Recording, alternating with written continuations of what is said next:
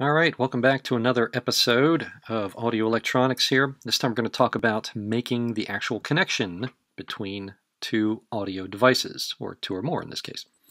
So what do we need to do to start thinking about that? Well, instead of just plugging things together randomly, there are a few things that you may want to check out first. First thing we want to do is check out the source and load impedances, because the impedances have to be within a certain range of each other to properly transmit the signal from one device to the other.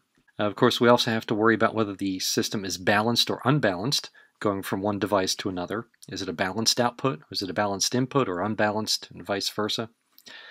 And what about levels? Is it outputting a much higher level than the other is expecting to see? Is it outputting too low?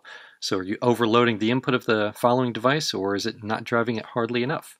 So really, we're talking about impedance, balance, and level. Three things that you should always check out when connecting things together. So first up is impedance, which is basically, long story short, is going to be the AC version of resistance because it is frequency dependent. You will typically see specifications on devices that will give you a fixed impedance amount, and it may be constant across the entire frequency range. It may have some variations. But just know that it isn't necessarily static from one frequency range to the other. Now, luckily, in our world of pro audio, devices that are designed to be used in studio systems or live sound reinforcement, things like that, are generally designed to work with each other, and they've kind of figured this whole impedance thing out a long time ago.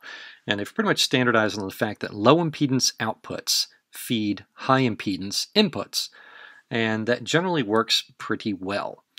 Now, what does it mean by low versus high? Well, the low should be 10 times less than the high, or vice versa. Said the other way, the input impedance should be at least 10 times greater than the output impedance.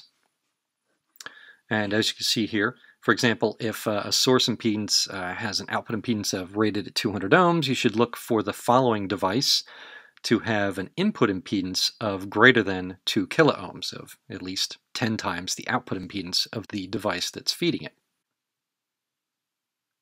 Now, one way to look at this is sort of like water distribution, if you will.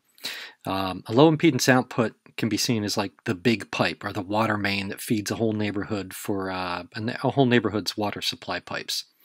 Okay, so the big pipe carries a whole bunch of water, and a whole bunch of smaller pipes can tap onto that because the big pipe has the capability to supply all of the little pipes. Just in the same way, if you had a really small pipe, like a garden hose, you wouldn't be able to feed a whole lot of outputs from that without the voltage, or in this case, the water pressure really suffering. For example, if you have a small garden hose and you attach one sprinkler to it to water your lawn, it works okay. But if you add like a little splitter on the end of it and add 2, 3, 4 sprinkler heads on the end of that single garden hose, it doesn't really work too well. The water doesn't come out very high. It's kind of just doesn't work. It's kind of the same way with the water pressure with voltages. The more, if you have a high impedance output, it can't really fill up all of the big pipes, as it were, of the low impedance sort of thing. So that's one way to look at it as, because we want that big pipe to be able to feed all sorts of other smaller pipes. In this case, one output signal could feed multiple input signals. So that's why you can take one audio device output, and just simply using Y cables, you can feed multiple destinations.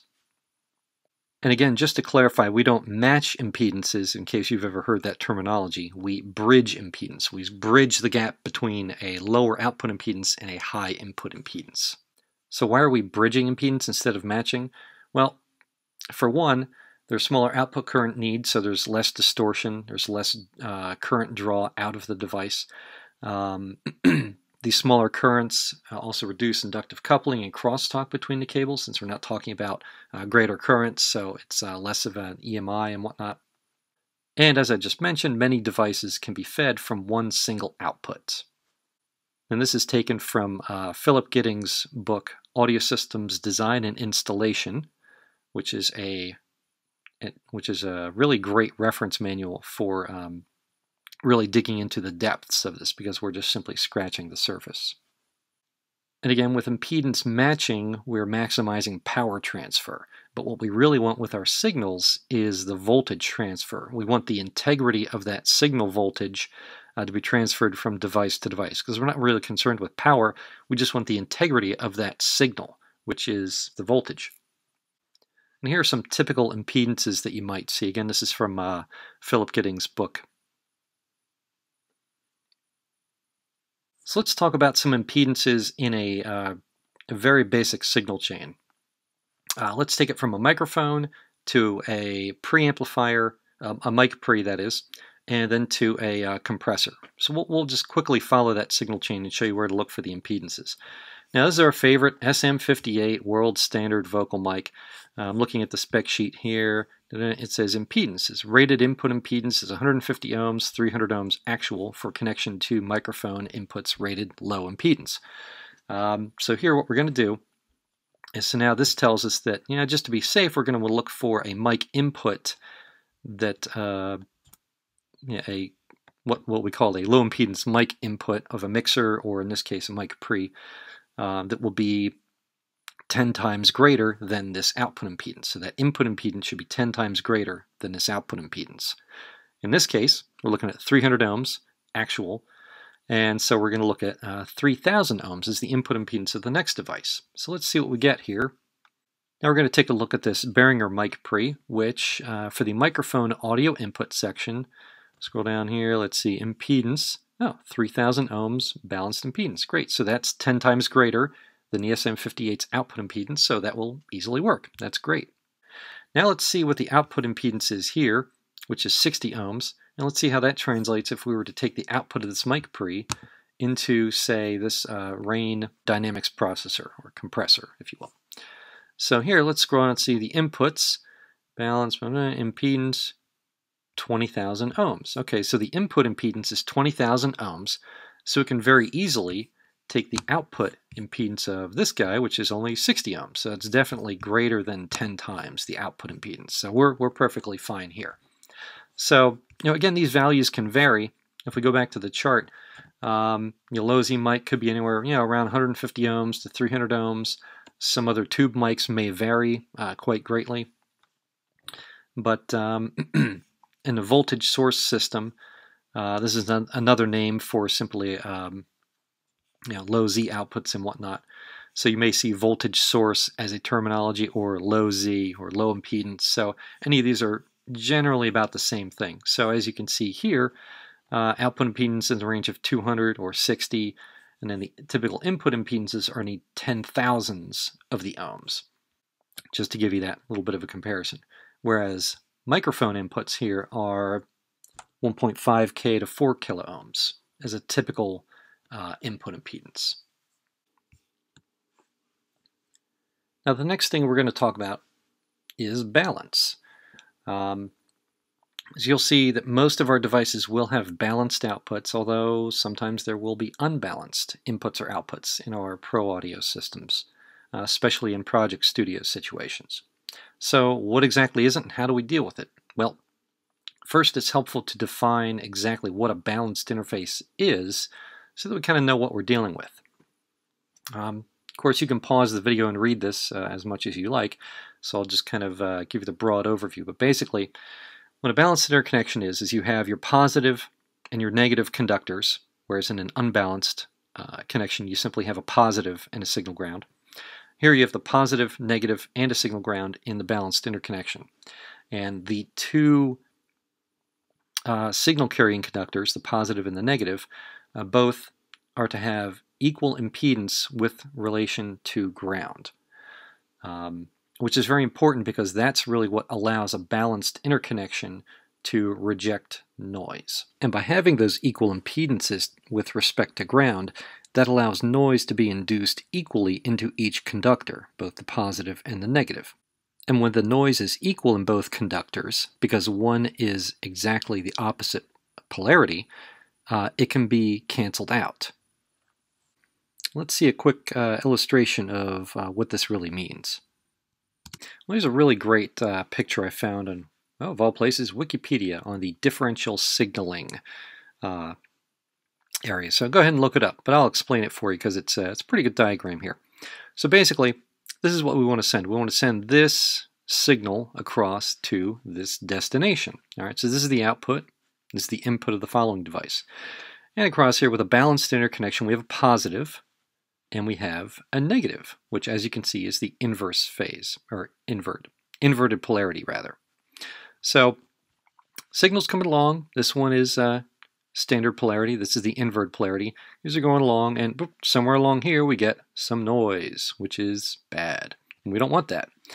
Well, what the resulting signal looks like, if we add the noise to our original signal here, it looks like this. The noise is added here, and the noise is added to this signal. So here at the negative terminal here, this signal with the noise is inverted and will cancel out the noise that was added to here, because in a balanced interconnection, we want the noise to be equally induced into both conductors. So if this is equally induced here in the negative conductor, in the same way it is with the positive, then when this is inverted, it will exactly cancel out the noise in the other conductor, and which will result in a signal without noise. And that's how, in a real quick nutshell, that a balanced interconnection can reject noise. So now that we've talked about what a balanced connection is and how it works and how it rejects noise, let's talk a little bit about how to get them to play nice together with unbalanced systems. And it can be a little bit difficult, but basically, to make a long story short, you really want to make an unbalanced interconnection balanced by adding a transformer or some other circuitry to make it a balanced interconnection whenever you're interfacing an unbalanced device with a balanced device. And that's because unbalanced outputs and inputs use the signal ground differently than balanced interconnections do. In a balanced interface, the shield of the cable is really just that. It's sort of an extension of the metal chassis of each device. So if you have device A and device B, both with a metal chassis, kind of the functionality of the cable shield is to provide like an extension of that shield to cover the wires that are going between it. So you really only need the positive and negative signal carrying conductors in a balanced interconnection. That's why you can do a ground lift and you don't kill the signal. Now in an unbalanced interconnection, you simply have that one positive conductor and the signal ground as its reference. And if you lift the ground, we pretty much break the connection with that unbalanced interconnection. So it's required in unbalanced, whereas it's not required in a balanced system. Now this adds a whole level of complexity which can vary greatly between what exact type of balanced input or output it is, whether it's transformer or electrical or floating type of balanced input or output. So the best place to look really is in Rane's Rane Note 110 about sound system interconnection, because there's so many variables in terms of connecting inputs and outputs together. So if you check out that website, check out their Rane Note 110 with the link given here. That's really the best place to look to see exactly how to connect your devices together if you are going to connect unbalanced and balanced devices together. So finally, dealing with level. We want to make sure that we understand the four basic groups of levels, if you will. The first being microphone level at around minus 60 dBu. Next being instrument level, which is a little bit higher, but still fairly low in that minus 40 to minus 20 dBu range. And it can vary depending on the actual device. And instrument level being electric and bass guitar outputs, or other items with pickups, say like a violin pickup or any kind of electric pickup, things like that. The next up is line level, which is really the most common for what we're using in the studio. Because once we get a microphone through a preamp up to line level, that's really what we work with when sending it to and from devices in the studio, from a mixer to a compressor to an EQ, out to an amplifier. That's all going to be at line level. So that's really our operating level within the studio. Now with line level, you do have to worry about two different and very distinct operating levels. The first is plus 4 dBu, which is what you'll see most often in professional recording studios and other pro audio equipment that's designated as such. Minus 10 dBV is a reference level mainly for consumer equipment and other non-professional devices meant for home use and things like that. So if you ever see a flip switch of sensitivity on an input, it'll say, oh, is this a +4 or -10? That's something you're going to want to check on each device to see what it is. Now, for example, this device here, our Rane compressor, will give us a couple of different specs here. It will have either a +4 or a -10 dBV sensitivity level. So that's something that we would have to switch on the device itself, depending on what situation we're in. And 90% of the time, we're going to be at +4 dBu for our systems in a recording studio or a pro audio situation with other pro audio devices. And finally, speaker level, which obviously is the output of an amplifier to our loudspeakers or monitors, as the case may be. And that's going to be in that 30 dBu and up range. Let's give an example of an application that uses all three of these things when we're interfacing some devices. The DI box, of course. So if you're taking an electric guitar output and want to plug it right into a mixer, a mic input, well, we have to worry about a couple things. Of course, the electric guitar output is going to be a high impedance output, so we have to get it to be the kind of impedance that the mixing console wants to see. And it wants to see a much lower input impedance, because as we've saw on the chart before, most mic input impedances are in the range of around 2,000 ohms, 2 kilo ohms, in that range. So if we have something that is a 20,000 kilo ohm guitar output, well, obviously it's kind of the opposite of what we need. We'd really want that guitar output to be 10 times lower than the input impedance of that mixing console. In this case, the guitar output is 10 times higher, so it's really not going to work so well. You'll probably hear some weird distortion, the signal level wouldn't be right, and it would just generally not be a good thing. So the first thing that a DI box does is it will change that high impedance to a low impedance output. So next, it's going to balance that unbalanced signal out of our instrument, which is going to be generally a tip sleeve, a TS 1/4 inch output cable, with just simply our signal and a ground. And here we're going to make it through the output of the DI box. It's going to be a mic type of output with a positive, negative, and ground, or positive, negative, and shield. And lastly, the DI box will change the level to the level appropriate to the following device. Since we're plugging it into a mic input of a mixing console, we have to drop it down slightly from that instrument or line level down to mic level. So here's a quick review for everything that we just discussed. Impedance. We want to make sure the input impedance is at least 10 times greater than the output impedance.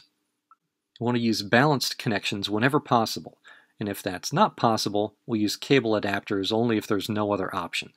And again, check out Rane Note 110 with the link shown here for a wonderful reference of all the different variations. And finally, we want to match level and reference levels. Is it mic level, instrument level, line level, or speaker level?